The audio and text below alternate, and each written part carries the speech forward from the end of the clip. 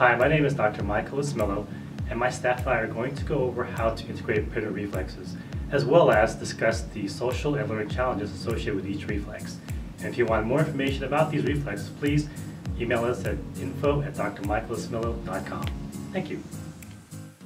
Social and learning challenges associated with the Palmar grasp reflex include poor manual dexterity, poor pencil grip, difficulty with writing, and intertwined speech and hand movements.